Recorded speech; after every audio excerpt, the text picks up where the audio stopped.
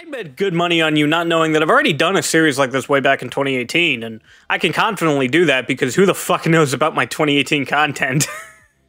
But for real, back in 2018, I used to do music-related videos, more on the reacting side, but sometimes I would do other things, like review a band's entire discography or rank their top 10 most popular songs, and I want to bring that back because they were a lot of fun to do. So here's how the series works. I go onto YouTube on a private tab, not signed into any account, so it's the most fresh results I can possibly get. I look up a band and sort by views, and then grab the top 10 results, then rank them from my least favorite to favorite. And there's no better way to restart the series by looking at the top 10 hits from the UK alt-rock experimental band Radiohead, a band I've never really been a big fan of. I've heard Creep like everyone else. Friend and frequent collaborator Jonas sent me Exit Music, parentheses, for a film, and I really didn't vibe with it. And up until this point, the only song I liked from them was How Do You off their debut album. AKA the album that sounds like it was made by an entirely different band. So picking Radiohead was a good choice in my opinion, because I would like to use the series as a more of an introduction to an artist, and if I end up liking a lot of their work, then maybe in the future I could review their entire discography. And given the fact that I've been on a Radiohead binge since I started working on this video, I think that's more than enough proof on why this was a great choice. And remember, this list is based strictly off of my own personal enjoyment and feelings. I am not trying to rank these by objectively because that's dumb, and if you have your own personal ranking for these, leave them in the comments down below. I'm interested to see how other Radiohead fans would rank these, but enough wasting time, let's get into the list.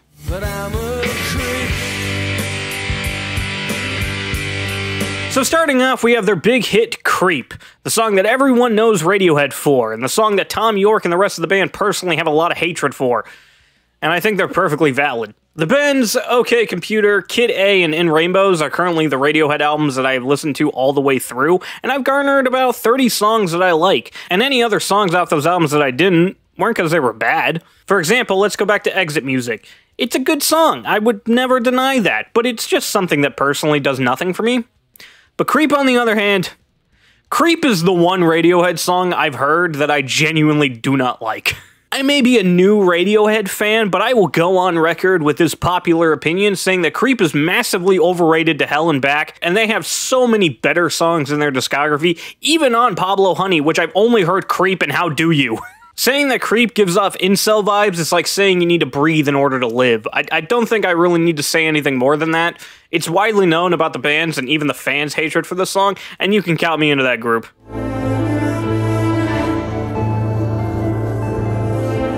So following up Creep, I've put Daydreaming here at number 9 because out of the 10 tracks, it gives me the least amount of emotional response until, I don't know, about 5 minutes in when those haunting strings come into play, and then the track closes with that uncomfortably disturbing vocal, which I always forget about until I get to that part. I can have some respect for how the song opens with these, like, melancholic synths and bells, and then by the time we get to the end, it's just horror, but other than that, like I said, it just doesn't do much for me. It's above Creep because, like I said, I genuinely do not like Creep, while Daydreaming is a song that I don't hate, but I also don't love. It's kind of just there, and not something I find myself going back to.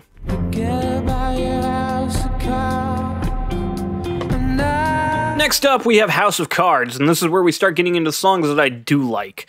I like the mostly dry guitar playing, that groovy riff, the mid-bar drum and bass introduction, also known as a delayed drop, a term that I'm not entirely sure actually exists. I've just taken it from Simon Servita, and it's a trick in music that I love a lot. The textures of the percussion are really nice. I like the drone pan in the left ear, the reverb and delay on Tom's vocals. It's really nice in the mix and helps fuel the ambience of the track. Like a lot of the tracks on In Rainbow, the song's an overall vibe. The fact that the song is about being in love with a woman who's already in a relationship would make you think that I would put the song higher, and while I do like the song more knowing about that meaning, and I do like the song in general, it's not as memorable as the other songs that I've put above the spot.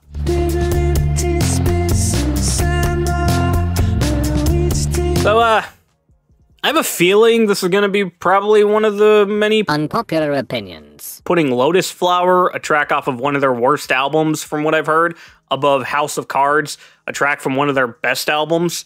And while Lotus Flower is always one that doesn't leave much of a lasting impression to me, it does have more memorable moments to me personally, more specifically with Tom's high-range singing on the refrain and chorus. It's just got this nice sound to it that's very pleasing to my ears, and the vocal melodies throughout the entire song are just perfect. In Rainbows currently has some of my favorite singing from Tom, but my liking for Lotus Flower is literally built off of the track's vocals. I think it's the only thing I like about the track. Not to say the instrumental is bad and that I don't like it, it's just the least memorable part of the song for me, and while it's a nice vibe, it's just got nothing on Tom's vocals in my opinion.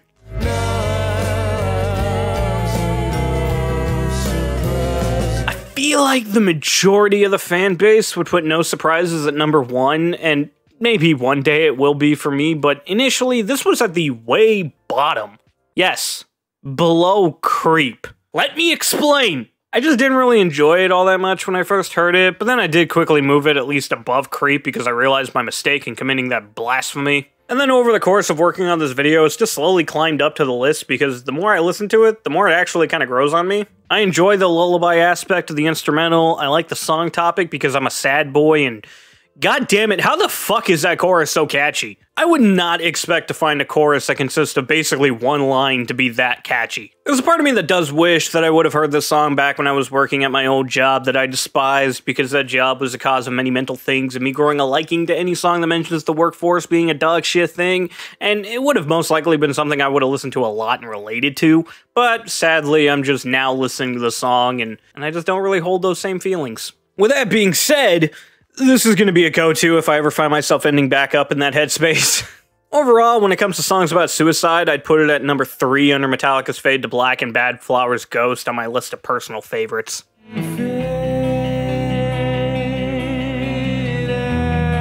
Starting off, I love the arpeggiating guitars. The riff being played just sounds really nice to me.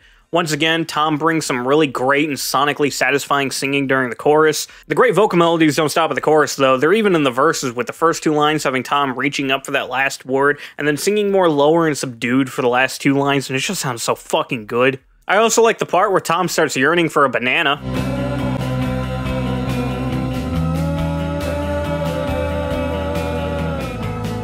The song topic being a usual that I found in Radiohead's discography, death, and the pointless existence of life and how one day the sun will go supernova and eventually our galaxy will merge with the Andromeda Galaxy and everything will be swallowed whole. But Tom ends the song on a more lighter note, telling the listeners to immerse your soul in love, something that I think a lot of people point to as the true purpose of life is to live. There's the generic advice of live life like it's your last day, but I mean, it's pretty true.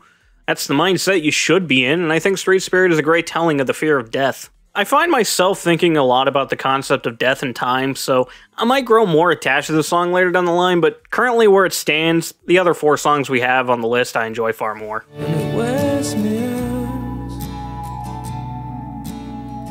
I tossed back and forth on whether or not I like Fake Plastic Trees more than Street Spirit, but every time I listen to the song, it's a confirmation that I like it more. Sonically, everything about the song is beautiful, from both the instrumental and Tom's singing. I love the slow buildup of energy throughout the song that leads into Tom's incredible drawn-out wail on that second chorus, that then leads into all this energy during the 3rd verse, just to die down to the 3rd chorus. Which every chorus in this song tones down the energy and brings the instrumental back to that simplistic acoustic guitar from the beginning, which is nice. The storytelling across the track, going between a woman, a man, and then finally the narrator, all showing them living in a fake world. Everything the woman buys is fake, and the man's job is making people look fake, and the narrator yearns for a fake relationship, and it, in general, just all wears them out. And in the end, the narrator would be willing to create a fake version of himself just to please the fake woman that he's in love with. It's such a beautiful song. That's really all I can say about it.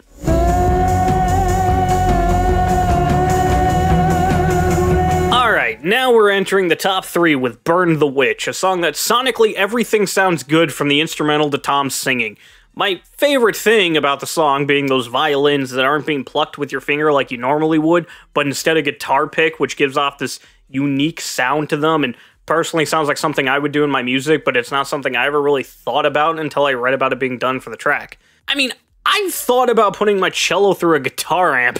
And then when you get to that chorus and everything just sounds so grand and atmospheric, I honestly don't have very much else to say about the song, which might make putting it above Fake Plastic Trees an odd choice because I have more to say about that track, but Burn the Witch just sonically sounds so fucking good for its entire runtime and just leaves a more lasting impression for me because of it.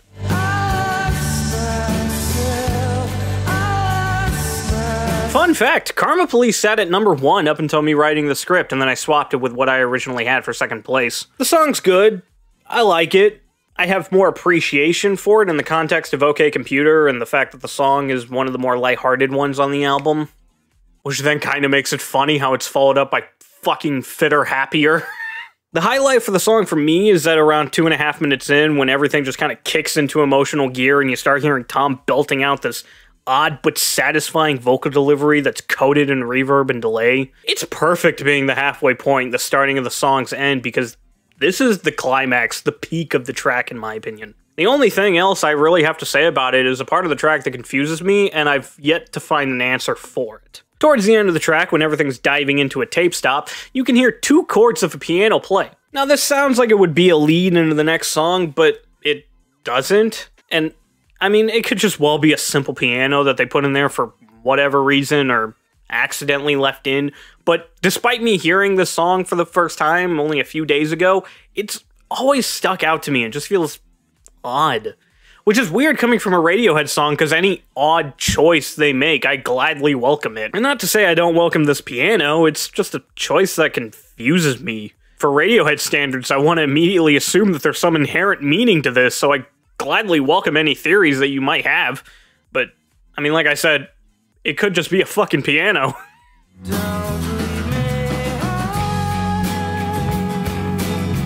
And finally, at number 1...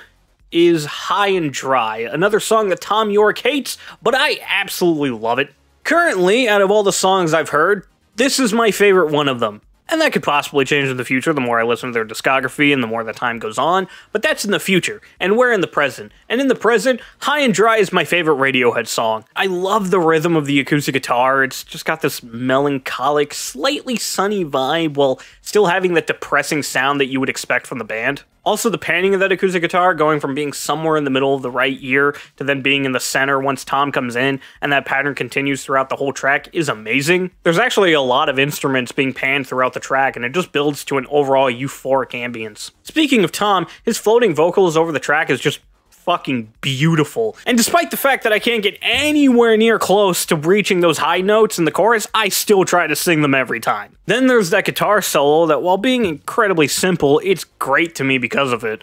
Not everything needs to be overcomplicated, and the solo being like 2 notes just makes it really simple to hum, and I vibe to it a lot. And also the line, "Kill yourself for recognition, kill yourself to never ever stop," has gotten stuck in my head the most out of any Radiohead song I've heard. The drums are also a massive highlight in the song for me. I feel like they have such a different sound compared to the rest of the tracks from this list, and even off of The Bend. And the sound they give kind of reminds me of the drums off of Blink-182's I Missed You, which is a song that I also really fucking like, especially for the drums. So yeah, while it's a admittedly pretty basic and simple song, I really fucking vibe with it a lot, and it's been the one track out of all of these that I find myself just continuing to go back to. Even when I go to listen to all of them for this video, I always end up starting the playlist with High and Dry.